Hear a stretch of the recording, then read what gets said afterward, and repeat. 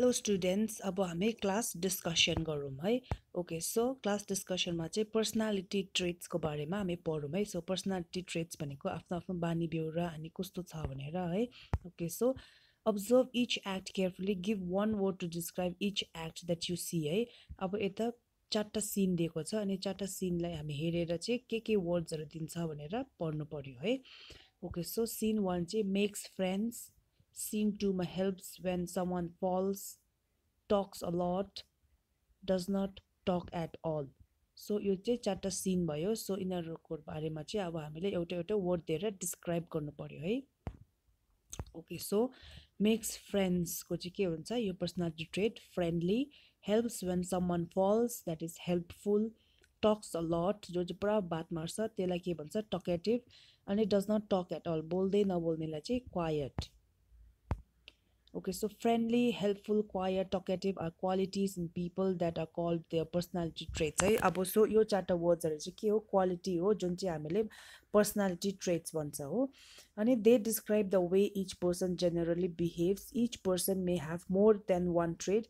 This traits are एडजेक्टिभ्स because they are words that describe people है. So यो चारवटा words चाहिँ के हो, पर्सनालिटी ट्रेट्स बताउँछन् यसले है. जेनरली अब मान्छेको बानी बेहोरा कस्तो छ भनेर बताउँछन् है. अब त्यहाँदेखि यस्तो नेसेसरी छैन कि एउटा मान्छेलाई चाहिँ एउटै ट्रेट मात्रै हुन्छ भनेर, धेरै प्रकारको ट्रेट्सहरू हुन सक्छन् है. अनि योहरूलाई चाहिँ एडजेक्टिभ्स पनि भनिन्छ किनकि अब यो चाहिँ यो वर्ड्सहरू चाहिँ मान्छेलाई डिस्क्राइब गर्नुमा युज गर्छ है. So describing words are एडजेक्टिभ्स. Okay so behaves badly लाई के भन्छ, नटी. is full of energy and enthusiasm लाई lively. shares things with you लाई generous या sharing भन्छन् है. always in a happy mood, जहिले happy mood मा हुनेलाई चाहिँ cheerful. not scared है, नडराउनेलाई brave है.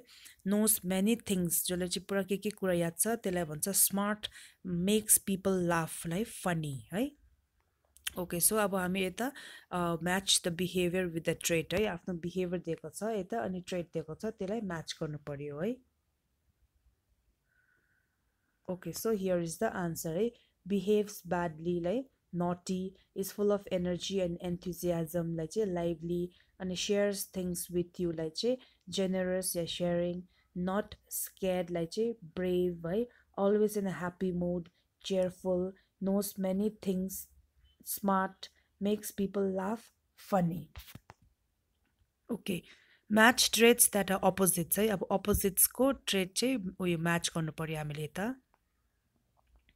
ओके सो क्वाइट को चाहिँ टकेटिभ, लाइभली को डल, जेनरस को सेल्फिश, फ्रेन्डली को अनफ्रेन्डली या रूड, केयरलेस को केयरफुल, ब्रेव को कवर्डली, काइन्ड को मीन, हेल्पफुल को अनहेल्पफुल.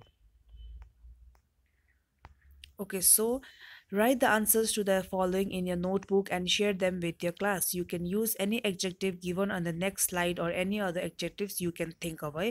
So अब अघि मैले भनेको छु adjectives भनेको चाहिँ describing words लाई adjective भन्छ है. अनि adjectives are use गरेर चाहिँ आफ्नो साथीलाई describe गर्न सक्छ. जस्तै name of your best friend अनि adjective to describe his or her personality है.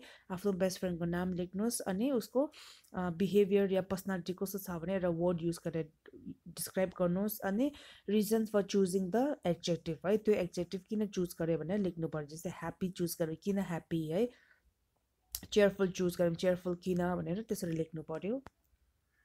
Okay so here are few एडजेक्टिभ्स जुन चाहिँ तपाईँ युज गर्नु सक्छ. Kind, sharing, lively, friendly, helpful, brave, quite, funny, honest, smart.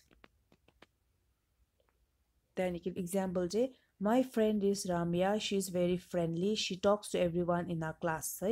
So my friend's name is Anand, he is very funny, he tells jokes and makes everyone laugh. Okay, so no smiles today है. So अब हामी यो video हेरेर चाहिँ त्यो बाछीको चाहिँ personality observe गर्नु पर्यो.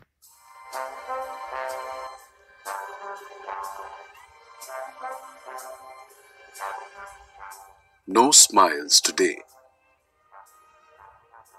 Shanti and Arun were good friends.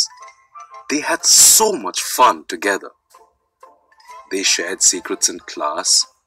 They ran races on the way home. She was always cheerful. One day, Shanti came into the classroom slowly. Her head was bent.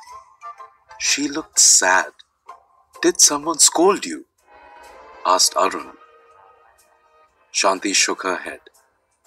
She sat down and did not look up.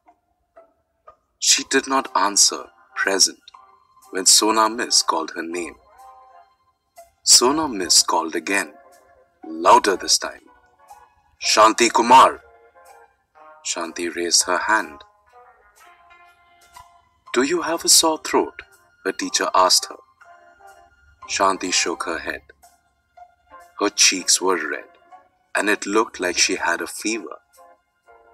Are you feeling okay? Sona Miss asked.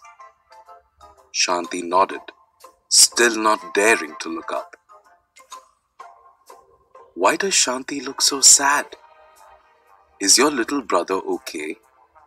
Is your puppy okay? Is your grandmother okay?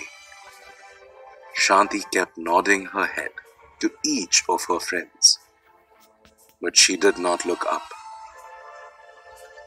Arun wanted to make her smile. He had an idea. He took out something from his bag. As he ran to show it to Shanti, it slipped out of his hands. Shanti saw something flying towards her and she grabbed it. It was a big green rubber frog. Shanti's eyes flew open. Then she opened her mouth to laugh. Then Arun and her friends saw why she had not smiled or talked all day. 4 of her front teeth had gone missing.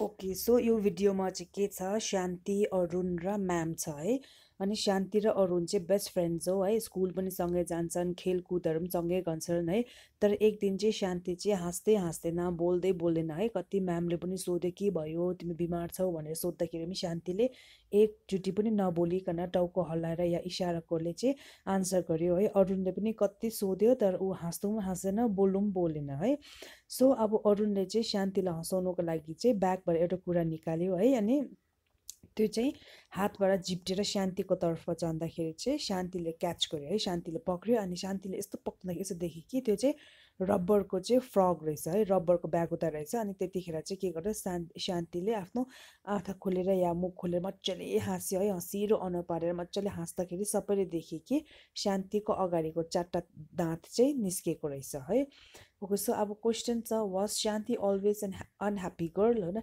शान्ति चाहिँ अब जहिले unhappy बस्थ्यो भन्दैछ हो अनि what words would you use to describe how her friends and teacher behave towards शान्ति है अब teacher र साथीहरूले चाहिँ शान्तिको तर्फ कसरी बिहेभ गरेर चाहिँ कुन चाहिँ वर्ड्स युज गर्ने भन्दैछ हो okay so no Shanti was a cheerful girl है शान्ति चाहिँ एकदमै ह्याप्पी बस्ने चेयरफुल गर्ल थियो है अनि टिचर र स्टुडेन्ट्सलाई अब टिचर र शान्तिको साथीहरूलाई डिस्क्राइब गर्नुको लागि वर्ड्स चाहिँ they were kind helpful and caring है Okay, so let's discuss going on a picnic. Right? Imagine that your class is planning a picnic. Discuss the following points. Right? अब just imagine गर्नु कि डल्लै क्लासहरु चाहिँ अब picnic जान्छ अरे है अनि where to go है अब यो पोइन्ट्सहरु चाहिँ याद गर्नु पर्यो where to go, date and time है how to travel कसरी जानु है अनि एक्टिभिटीज के गर्ने भनेर है अनि स्नैक्स टु प्याक है के स्नैक्स लाने भनेर अनि आफ्नो आफ्नो roles and रेस्पोन्सिबिलिटिजहरु Tips for discussion. You can say names of places that are not real है यस्तो जग्गाहरुको नामहरु भन्नु सक्छ जुन चाहिँ अब त्यो छँदै छैन है अनि there must be a few suggestion options on every point. One of you must write down the points. You must make the discussion lively. Share it with the class once the other group also finishes है so अब सबैजनाले involve भएर चाहिँ त्यो discussion गर्नु पर्यो एकजना चाहिँ लेख्नु पर्यो है अनि सबैले सकेर चाहिँ साथीभाइ या क्लासमा सेयर गर्न सक्छ